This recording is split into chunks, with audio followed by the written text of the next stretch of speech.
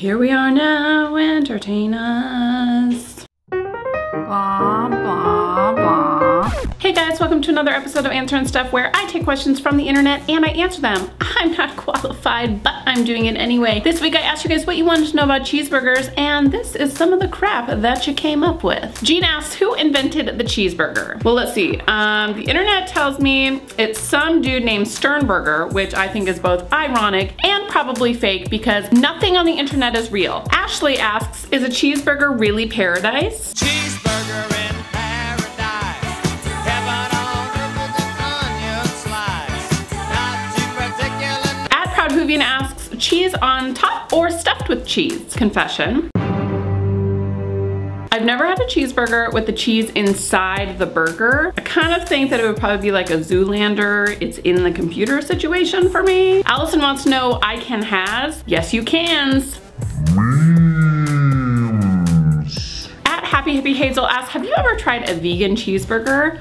Why would I do that to myself? No, I have not. Jamie wants to know, who has the best cheeseburger in your opinion? Well, I've never visited your opinion, so I don't really feel like I'm the best, most capable person to say this one is the best in your opinion, you know? Michael asks, where's mine? Everyone stop. Michael's cheeseburger is missing. We have to find it unless you are asking me to make you one, in which case, what? Sammy wants to know, do you put your condiments on the cheese or the bun? I put them on the deliciously cheesy patty because I am not an animal. Bread has feelings too, you know. Nick wants to know, better choice, a triple or an order of sliders? Yes, both. Cindy wants to know, should cats even be eating them? No, no, no, no, no. Do not waste perfectly good food on cats. Megan asks, why do they taste so good and make you feel so bad? I hear they have a centuries-old vendetta against quinoa, and it's working. Bobby asks, why is it called a cheeseburger if the cheese isn't inside the burger itself? It's more like cheese-laid burger. Whoa, whoa, whoa, whoa, whoa, whoa, whoa. Cheese-laid is a bit risque, Bobby. Let's keep it classy. That beefsteak is a lady. Tiffany wants to know, do you like your cheese top, bottom, or inside? Yes. And Don wants to know, best cheese for a cheeseburger? Also yes. At Nosinami asks, are they still cheeseburgers with no cheese? In their heart of hearts, burgers are always cheeseburgers, even if somebody happens to forget to wrap them in a warm blanket of melty goodness. Lori asks, would you like fries with that? Don't ask stupid questions, Lori. That was just my insanely rude way of saying, of course I would, thank you very much. David says, there's a city called Hamburg, so I assume there's a city somewhere called Cheeseburg. Where is it, and what is the city's motto? Okay, so you know that part between your wiener and your balls? That it's there, and their motto is, come for the cheese, stay for the smegma amazing views.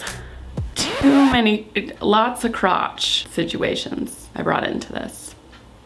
Still got it.